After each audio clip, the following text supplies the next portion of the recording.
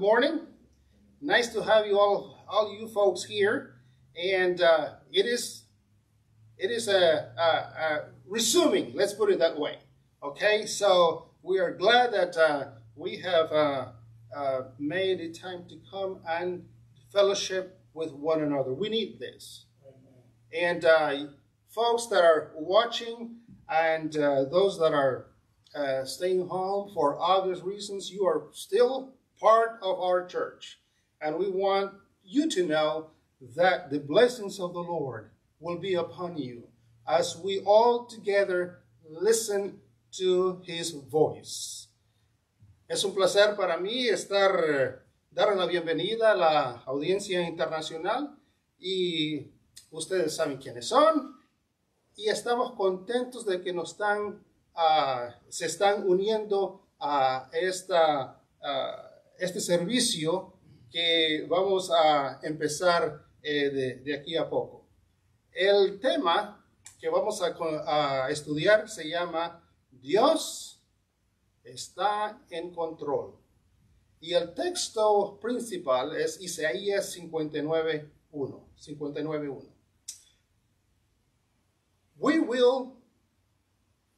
I want you to consider this text. Brother Neil read it beautifully, and I want to use this version here.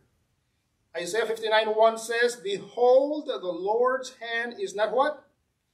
Shortened at all, that it cannot save, nor his ear dull with what?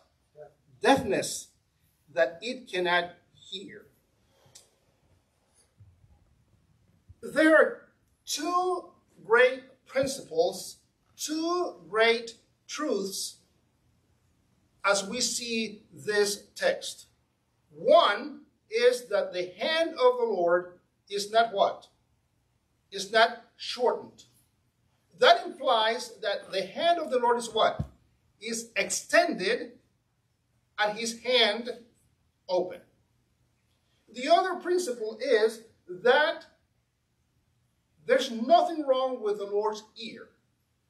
I like this slide. His ear is not out of order. Do you believe that? Yes. And when you and I have experienced his blessing, that he hears our prayers, then our spiritual walk takes a different path. Amen. When we talk to the Lord, you can take it to the bank that there's a listening ear up there. And it doesn't matter the time of the day, the time of the night, God is bending his ear individually. That is the beauty. You know, salvation is an individual issue.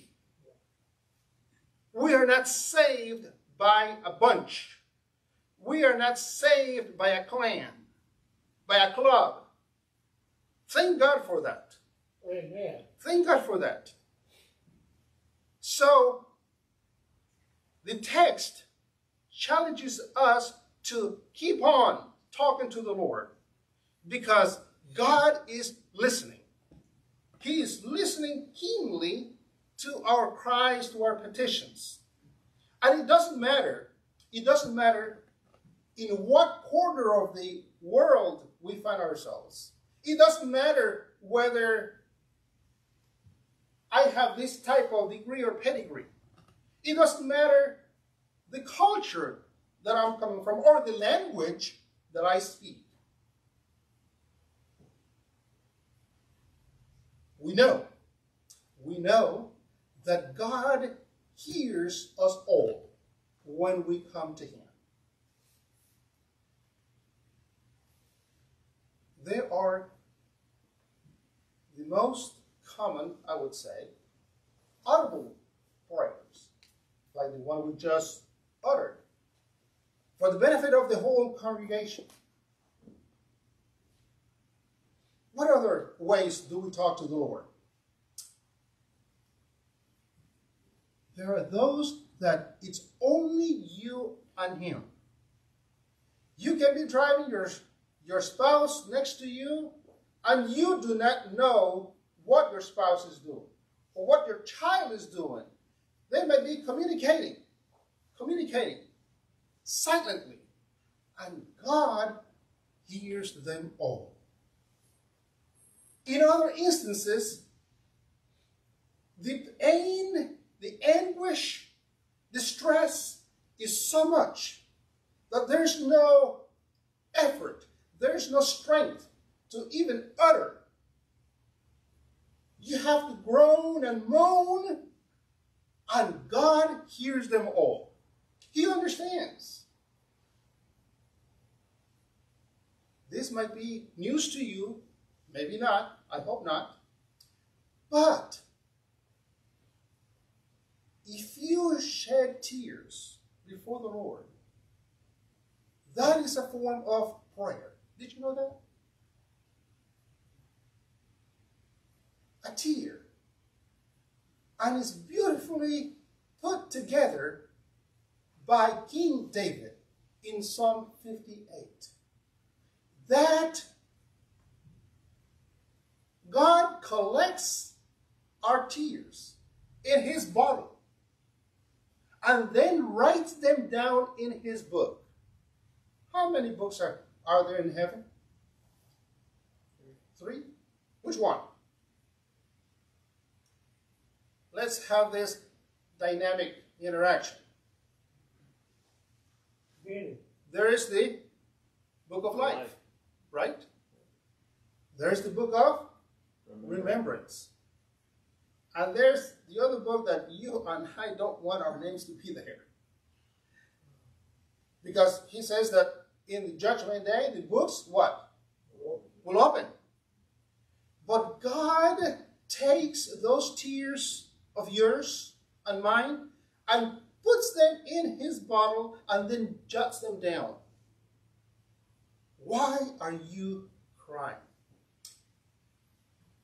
Back in the late 60s or so, Max Mays, who happened to, he died not too long ago, he put together the Heritage Singers. And this song goes back to the 70s, if I am not wrong. Beautiful song, beautiful song. And the lyrics say that you often wonder why tears come to your eyes. But the highlight in yellow says what? Tears are a language that God understands. Many a times, and I have been there, probably you have, we get so desperate. We're praying over things. And then we want answers like this. And we forget who we're talking to, who we're praying to. God says, my thoughts are not what? Your thoughts. And my ways are not what? Your ways. That's why when he taught us, his disciples, and it comes down to us, how to pray, he said, you should say this, thy will be what? Thy will be done. But a lot of times we get so desperate and we want answers, and then we say, hey, God doesn't answer us. He doesn't answer me. He never did. But is that true? Is that true? I found this pretty interesting by President Jimmy Carter. God always answers prayer, sometimes with a yes, sometimes with a no, and sometimes with a, you've got to be kidding. I thought that was cute. You know the tradition that God says yes, sometimes he says no, and then sometimes says, hey, hang on. But when we are in tune in his will, in his plan, God is ready to answer our prayers in his own perfect time and in his own perfect way. The classic thing that comes to mind, and I'm bringing it up to you folks, is the Paul's experience. You know, the Apostle Paul, a scholar, highly intelligent. We all know how he came to the Lord. You remember how he did? Road to the map. And the road to Damascus. And then he became the ambassador, the mouthpiece to the Gentiles. Amen. That's why you and I are here. Amen. And furthermore, he wrote half of the New Testament in chains. But he came with an experience. He describes it in 2 Corinthians 12. He says, a thorn in my flesh. And he came to the Lord 3 times. He prayed earnestly 3 times, Lord, take away this problem. In fact, he adds, he says, this is a messenger of Satan to slap me all over.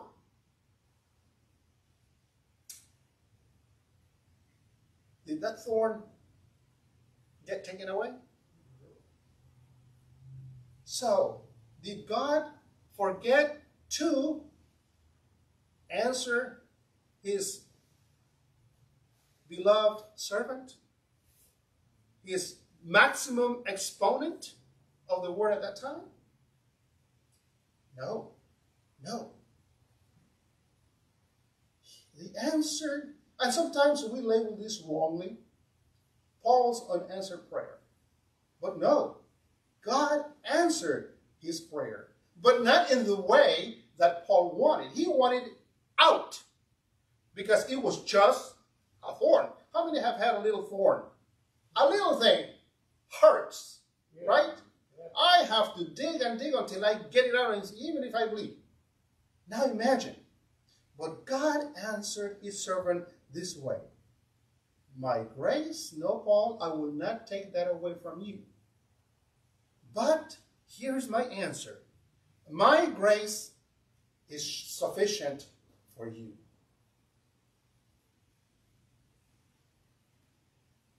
And Paul endured until his offering. He dealt with it. But now he's not alone, because he has what?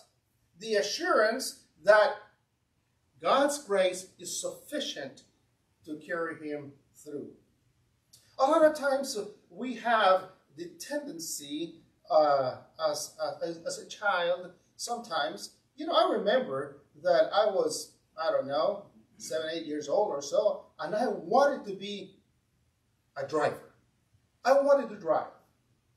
In fact, one day my brother, who was a year and a half younger, he was around 5 or so, and he got in the car, and there was a slope, and at the end of the street, the huge stadium, soccer stadium, and he is pretending to be driving, and he pulled the thing down, and the car started to go. When he saw that it was moving, he had sense enough to jump out. And this is 1965 in southern Guatemala. And then he goes down, the car goes down, and it came to a halt when it hit the sidewalk. Boy, my dad was running after that car. Thank God, no vehicle came by. But for him and for me, when we wanted to become drivers, the timing was not quite right. Why? We were too little, too short. Our minds have not developed. There was something had to happen for us to grow. There had to be training along the way. And then what? At the proper age, we had to have a permit issued by the government, just like we do here, right? 15 years old or so, they're eager to get their, what you call that? Water permit. Yes, yes, yes.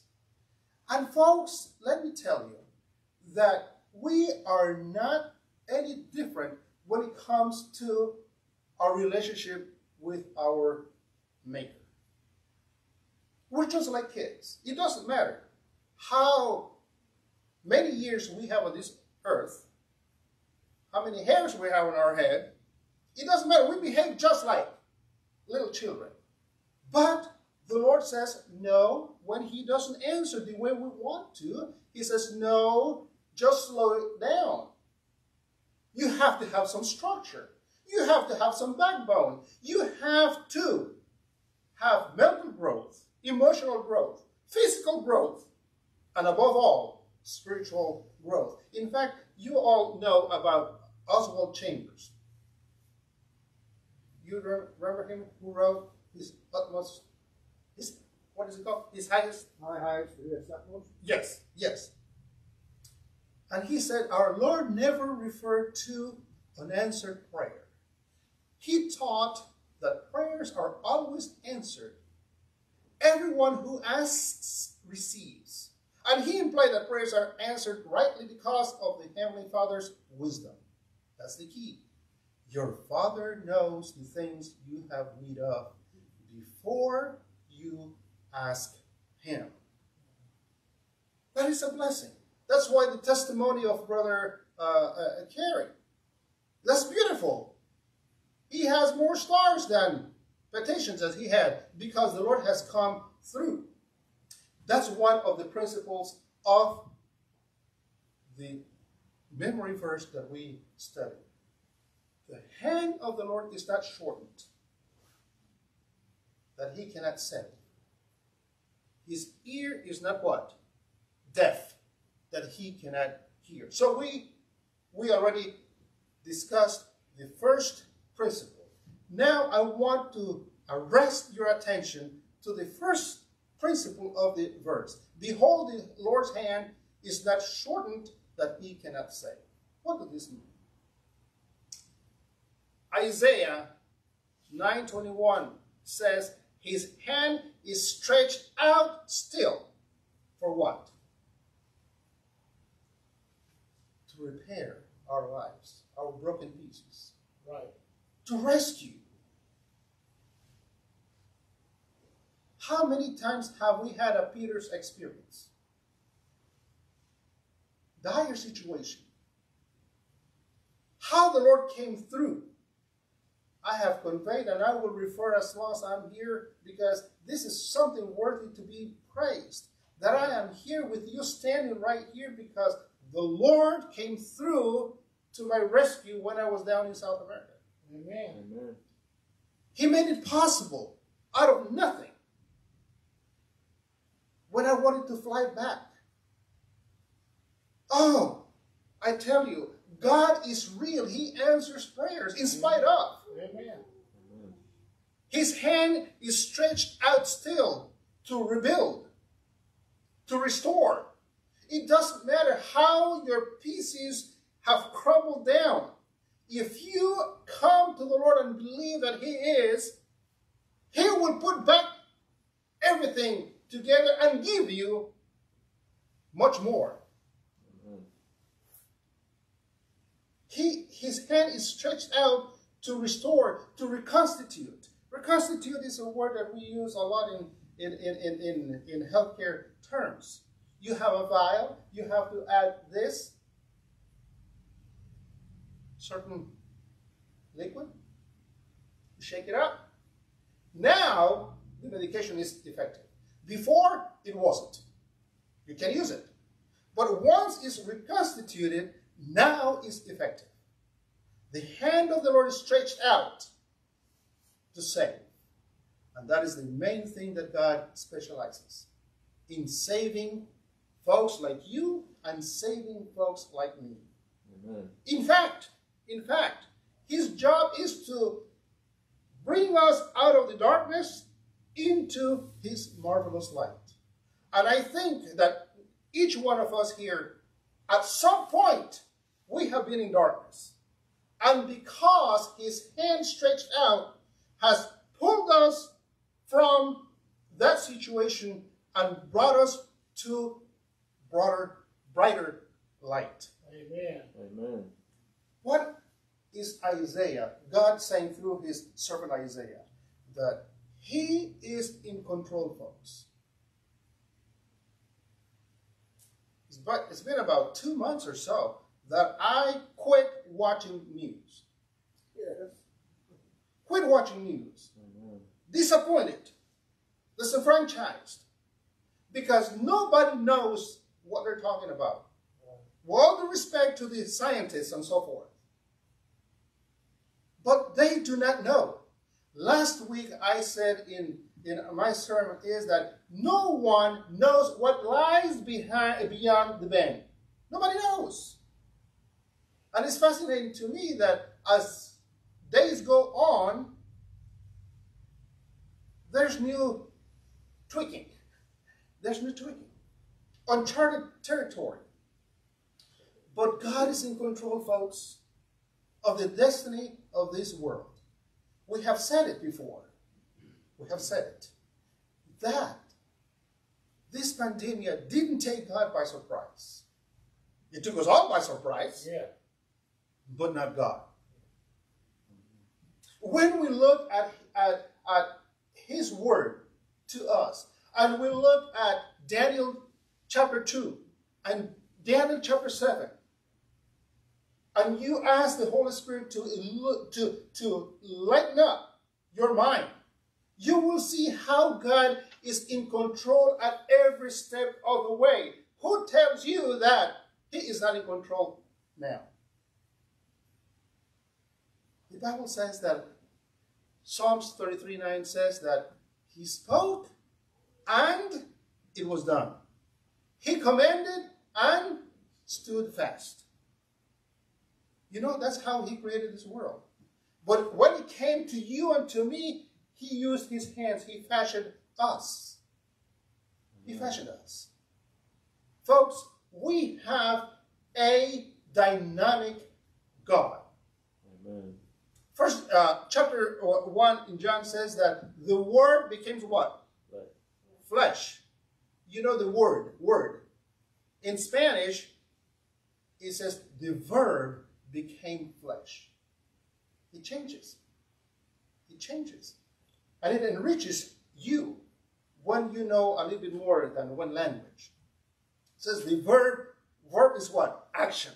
Right? Dynamic. God is working on our behalf. Your salvation and my salvation. Now, his hand is stretched out for what? To save us. To save us. But we have issues in this world. Don't we? We're living through it. Amen. And here's where Revelation 7:1 ties into Isaiah 59:1. Says, after this I saw how many angels? 4. Standing. That is very important. At the corner of the earth, restraining, holding back the four winds of the earth so that no wind could blow on the earth or the sea or the tree. God has put 4 angels. Did you know that? 4 angels in the 4 quarters of the north, south, east, and west. They are there for a reason. Now, angels. Are they not all ministering spirits sent forth to minister for them who shall be heirs of salvation? That's the reason why. God has them there because he wants to save you and he wants to save me. Praise the Lord. And they are standing. They're standing. And this is very important because the Bible uses the word standing.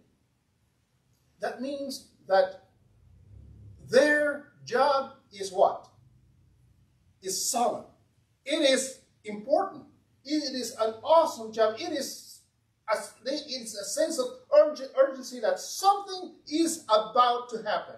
They're standing us into battle. And we are here in Urban. And this gospel is to be preached through the four corners of the world. But we don't have to worry about Asia, Africa, South America, Central America. We ought to focus where? Here in Irma, because there are folks that still need to hear the good news that God saves and that He is coming back very, very soon. The Lord of heavenly forces has created a plan. What plan is that? What plan? Come on. What plan? Salvation. The plan of salvation. Who can stop it? God's hand is extended. Who will stop it? There is nothing that will hindrance God's plan. Nothing. God is in control, folks, because He is looking after you. He is protecting us. He is providing for us. And the main reason that you and I are still here is because of what? The Lord's mercies. Amen. Because of the Lord's mercies, we are not what? Destroyed. You know, it is said that that it would be an awesome experience when everything is said and done to talk to your guardian angel, and he will let you know from how many perils you were saved. I was saved. I know for a fact that I was saved tangibly, and that was my guardian angel in the form of a little black boy. It is because His love, His compassion, that we fail not. The plan of salvation, folks. That's why He has His hand stretched out, guarding those winds of strife, not to blow on us. Because the adversary is eager to destroy us. Do you believe that? Amen. Do you believe that? Yes. Huh? Folks, the devil is walking just like a roaring lion, seeking whom he may devour. And why? Because he knows that he has a short time. How come he knows it, that he has no chance to salvation? How come? Sometimes we just don't. And I'm speaking in general terms. It seems like we don't. But hear this message today. Why is God restraining the winds of earth? Number one is because He is love. Because He is mercy. Because He is kind. He is long-suffering. Because of grace. Because He is a Savior, like Elder C.D. Brooks used to say. He is a Savior. He's not a sheriff. And He wants all who are willing to come to repentance. Because He doesn't want anyone to perish, but to come to repentance. What would happen if God withdraws His hand of protection over those wind, over the four corners of the world? What would happen? We would be destroyed. Game over. Game over. The world would come to a halt. And it will. And it will. But not in God, not in man's timing. You know, there are folks in great power that they have the ability to press a button, so called, and destroy this world. But we have been told that that will not happen, folks. That will not happen. Because God is in control. Amen. Daniel 2, chapter 2, verse 21. God set up kings, and He demotes them. And sometimes you and I may get out of shape as we see how the politics of the nation is going back and forth. Folks, that should not be our concern anymore. God is in control. He has everything timed out. angels are now restraining the winds of strife until the world shall be warned of its coming doom. But a storm is gathering, ready to burst upon the earth. And when God shall bid his angels loose the winds, there will be such a scene of strife as no pen can picture. This is serious business, folks. This is not scare tactics either. Don't get scared. If you and I are under his wings, we have nothing to fear. If we have made him our refuge and strength, he is a very pleasant help in trouble. Amen. Now, coming down, he is giving us a message today, folks. And he says, I will hold back the winds if you mend things with me. And the invitation is right there, standing all along. Come and let us reason together. Bring your case towards me, to me, and let's discuss where things are going wrong in your life. I will hold back the winds if you help me save more people from your household, from your neighbors, from your workplace, from your community. I will hold back the winds. I will continue to if you engage without reservation in my church. I will hold back the winds if you come to know me for yourself, not just hearsay. Because knowing about Jesus will not save us. Knowing him is what will save us. I will hold back. I will hold back the winds. If you take that final step to turn over your life and join the group of believers that are holding the truth up in spite of. The prophet Joel says that there are multitudes in the valley of decision. And the day of the Lord is near. And we'll find many in the valley of decisions, non-committal. There's a fear of committing to. Folks, the Lord is holding back the winds so that you and I will stop playing with our salvation. You know, our life is on the line. And the Lord is pleading with us today. I will hold back those winds of strife. Hebrews 10, I will summarize it for you here. He says that if we continue, after we have been enlightened, after the Lord has, with his stretched out hands, has brought us from the darkness into his marvelous light, and we continue to be stubborn, that's what I'm paraphrasing it, if we sin willfully, there remains no more sacrifice for sins, but a fearful expectation of judgment and fiery indignation. Back in the times of Moses, it said that someone would die on the testimony of 2 or 3.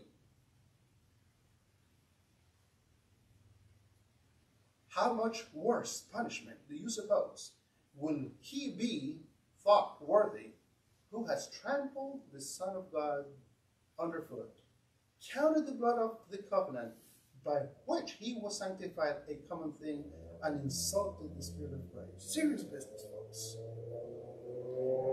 All this week, these texts have been preaching to me. That make sure that I am not caught off guard, playing with my salvation. There is a sanctuary in heaven, and the Lord is interceding for you and for me right now. Right now.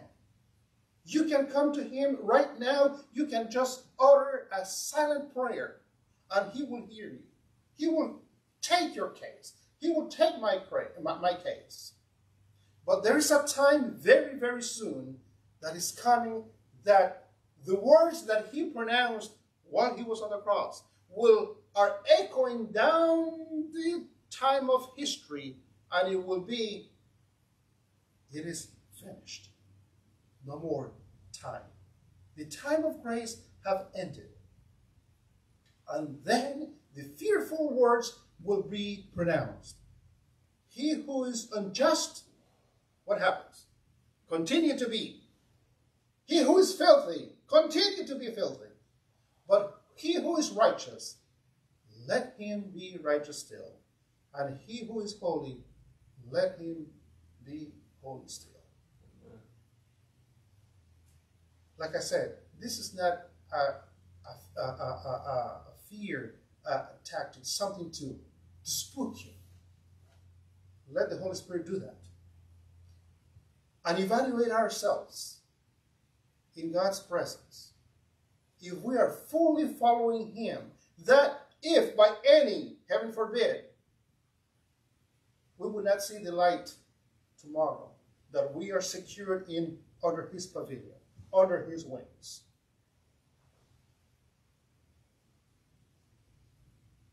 We have a heaven to gain and a hell to shun. God has made every provision for you and for me not to be lost. So, folks,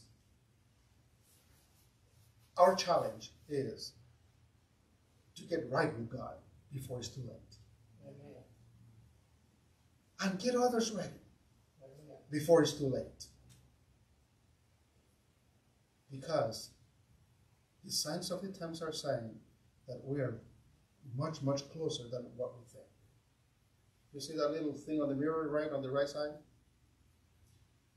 Don't trust the mirror on the right? Because things are closer than what you think. Folks, the Lord is coming. Let's prepare ourselves. Let's dedicate. Let's make that final decision to embrace Him wholeheartedly. Amen? Amen. Amen. Let's stand up and sing our last song. Only two stanzas, the first and the last, if you're using your hymnals. Oh, worship the King, all glorious above. Oh, gratefully sing His wonderful love. Oh, yes.